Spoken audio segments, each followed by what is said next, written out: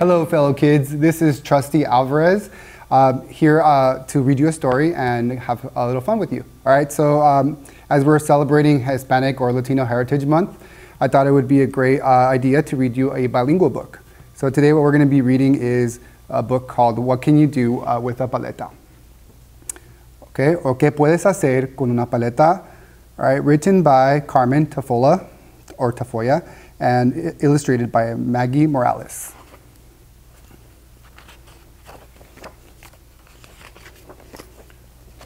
All right. Donde las grandes rosas de terciopelo florecen rosas, rojas y color fuchsia, donde el acordeón toca dulce y juguetón, donde de cada ventana sale el sabroso aroma de tacos doraditos, tortillas con mantequilla o fruta jugosa, where the big velvet roses bloom, red and pink and fuchsia, where the accordion plays sassy and sweet, where the smell of crispy tacos or buttery tortillas or juicy fruta floats out of every window. Y donde pasa el carrito de paletas con su campana tintoneada y su tesoro de paletas heladas de todos los colores del zarape. Ese es mi barrio. Puedes bailar al son del acordeón, puedes oler los tacos, pero... And where the paleta wagon rings its tinkly bell and carries a treasure of icy paletas in every color of the zarape. That's my barrio. You can dance to the accordion, you can smell the tacos, but... ¿Qué puedes hacer con una paleta? What can you do with a paleta?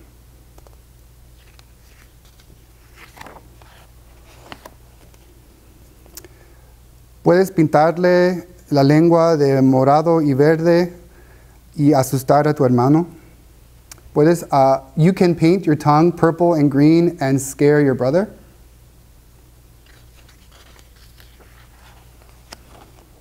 O quizá aprender a tomar decisiones difíciles, fresa o coco.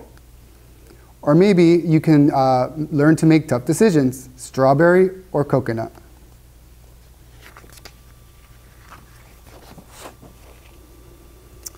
Puedes hacer nuevos amigos. You can make new friends.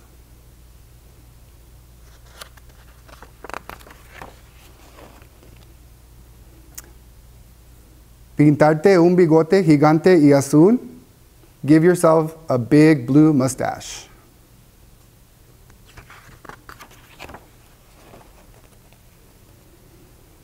O crear una obra maestra, or create a masterpiece.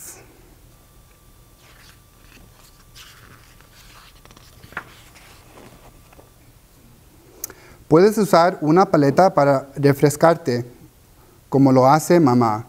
You can use one to cool off like mama does.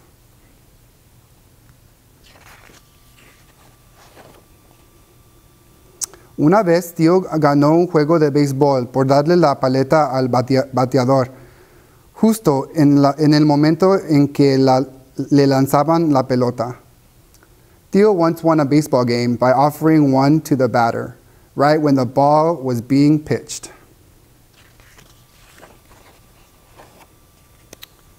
Puedes ayudar a la señora de la frutería a sentir el día menos largo. You can help the señora at the fruit stand make it through a long, hard day.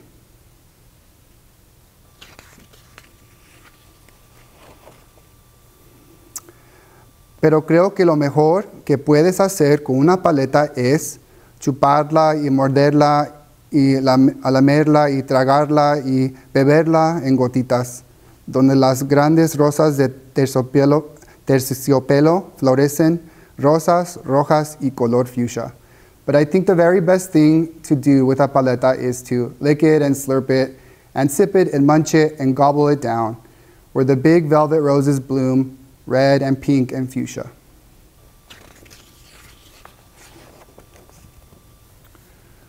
Donde el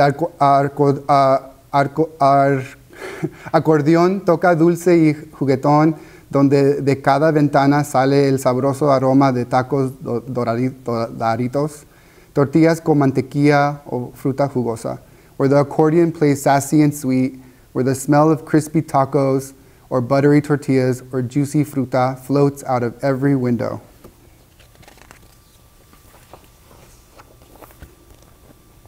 Y donde pasa el carrito de paletas con su campana tintineado y su tesoro de paletas heladas de todos los colores del zarape.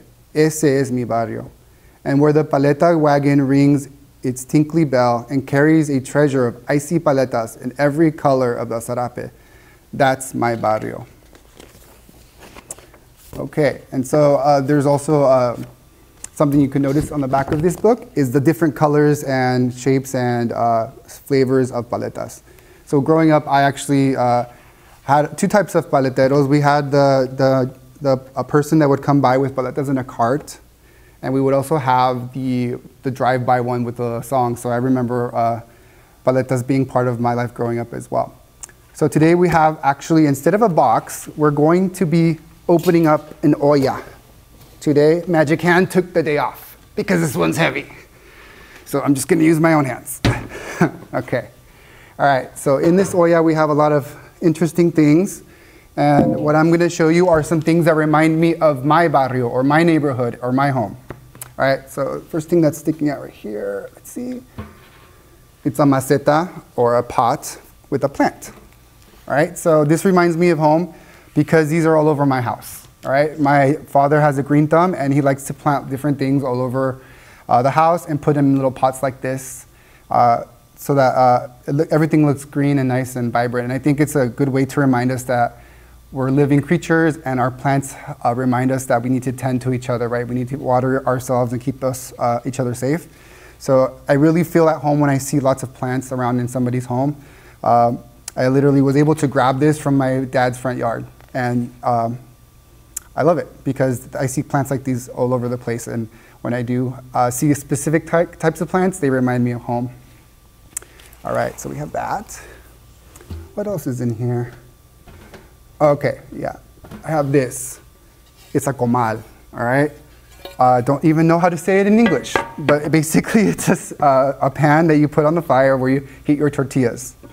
And this, in addition to, let's see what else. This pot right here, these are actually older than I am, right? This is a pot where my parents make the frijoles, or the beans. So this is where they get deep fried. Notice that it's really warped and outdated, but it's really a great reminder of our history, and this fed me as I grew up as a child. So it's really kind of a sentimental piece of cookware for me. So using these two things, this is how we as a family stayed alive, right? We ate tortillas and beans. And sometimes just eating that takes you back to feeling like you're at home. And then speaking of food, I have these tamale leaves. If you look at this giant pot, a pot like this is usually in my home used to make tamales during the holiday season. And tamales really bring home the feeling of nostalgia of being together with family and cooking together. And so for me, as we think about Hispanic or Latino Heritage Month, a lot of what connects me to my heritage is food, right? That's what you're gonna notice with the things that are in my olla right here. All right, what else? Oh yeah, we have some chiles, all right? So this is kind of one of those things that reminds me of some senses, like when you smell, right? So growing up, my mom would make salsa fresh from chiles and other ingredients. And you could, sometimes during the day, you would just open your door from your room and you would just be hit in the face with the aroma of chili, and you would just start coughing because it was just so intense. But even though it was kind of irritating our lungs, you knew that when that hit of the smell hit your face, that you were in for a really great meal later in the day with some fresh salsa, right? And then, all right, let's see. Okay, in here I have some snacks that I grew up with that I really enjoy. Duvalin was one of the pleasures that I had as a child. You always hoped that the little goodie bags or the piñata had these in them. And when you saw them flying out of piñata at a birthday party, that's what a lot of us would die for. And so that's one of my favorite things. And these remind me of gatherings like that with family, right? So the taste and the smell of these things remind me of being a child at a birthday party with all your cousins and just having a good time and enjoying the snacks while you're celebrating something that's really important, right? Okay, and it looks like that's all I have in my olla today. All right, so I really hope that you enjoyed what you heard in the story. And I hope that you maybe take what you saw here with me and connect it to your family, right? Every family has its own different elements that bring the sense of being safe and secure at home. Maybe have a conversation with your parents. What are some things that they see around the house, or they see at a grocery store, or they see around the neighborhood that remind them of their childhood, and then maybe you can connect with them, right? So all of us have different cultural backgrounds, and it's really amazing once you have these conversations about things that remind you of your past with adults in your family, how much you can learn about your own culture and how much you can experience the culture with them. Okay, so I hope that you take this and you have some conversations with your family, okay? All right, this week we have the same awesome shows you're familiar with, but on Friday we have a special show called Vote the Game, where you, all kids in Anaheim, can practice having your voice heard.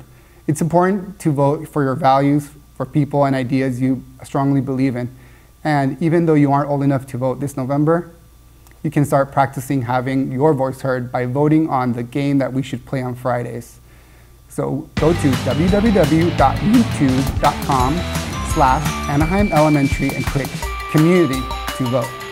Have a great day. Thank you.